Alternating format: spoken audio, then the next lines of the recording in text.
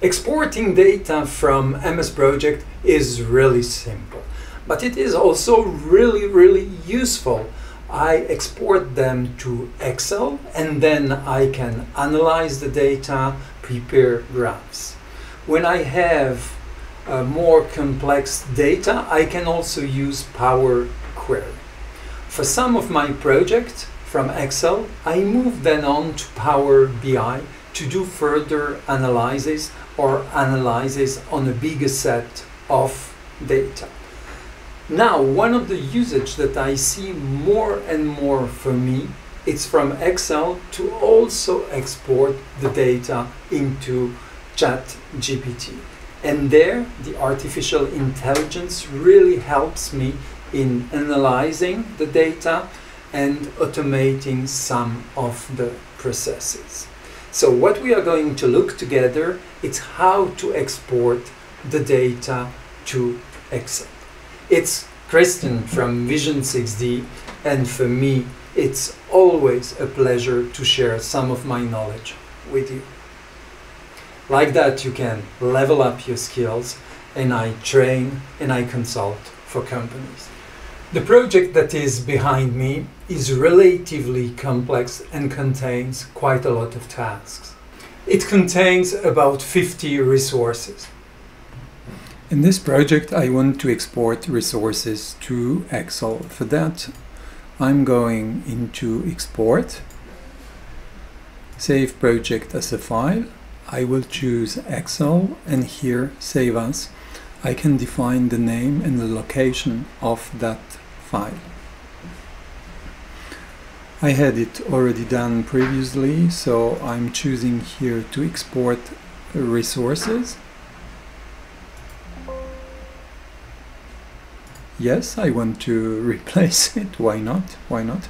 And I have here the wizard that opened. It's the same wizard that we find for the tasks, and here I'm going to work on my data. I can choose to create a new map. This is what I'm going to do. But if I have an existing map, I can avoid all the work of creating a map by reusing an existing one. In our case, we take a new map, and here I'm going to choose to work on resources. Now that I have the resources defined, I will also export the headers of the different columns.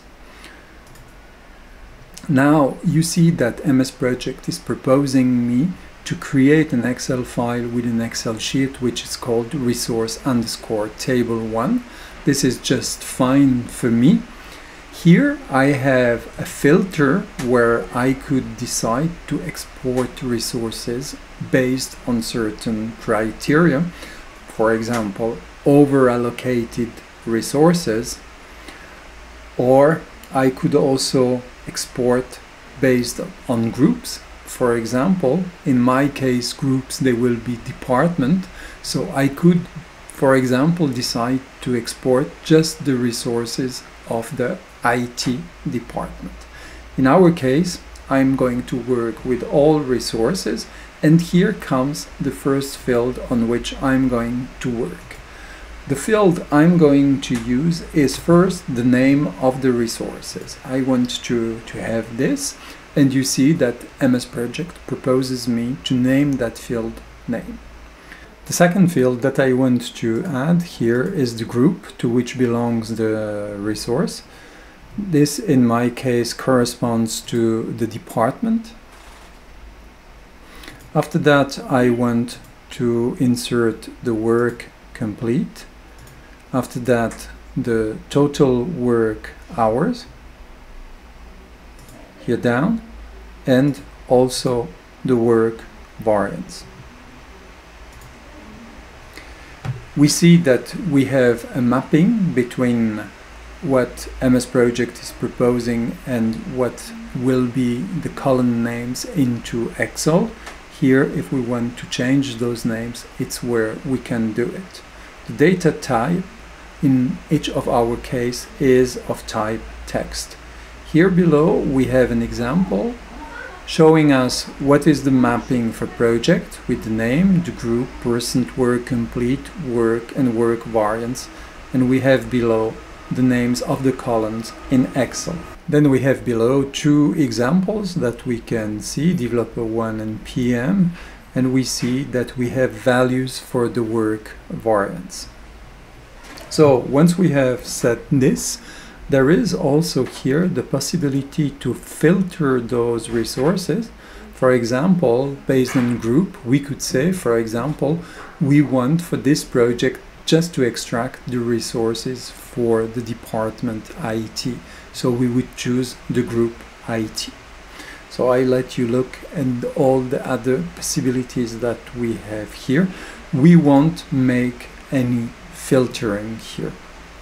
So once I've done that, I could say finish and the export would happen. I'm going through the intermediary step, which is here, to save that map. So I had already here a map which is called V6-resources. The interest of doing this, it's that you are going to be able to reuse that map in your project. So you don't need to recreate it. Another point that is also interesting here is to know that those maps, they are going to be stored in what we call global.mpt, and it means that your map can also be used by other projects. So we are not going to change here anything into this. We saved the map. Since it exists, it says that do I want to rewrite it, which I said yes, and now let's finish. And now the file has already been exported and we need to go and look at the result. I have now my file that I can open here. And we find our different columns, the name, the group, the percent complete, scheduled work hours, and work variants. You've seen now how we export data. We've seen it with Excel. From then on, you can analyze the data in Excel. You can use Power Query, which is really an interesting tool to do transformation of data and help you for analyzing. You can, from Excel, export the data further for use in Power BI. And what I'm using more and more, it's to integrate them directly into ChatGPT with the AI helping me in analyzing and automating a number of tasks.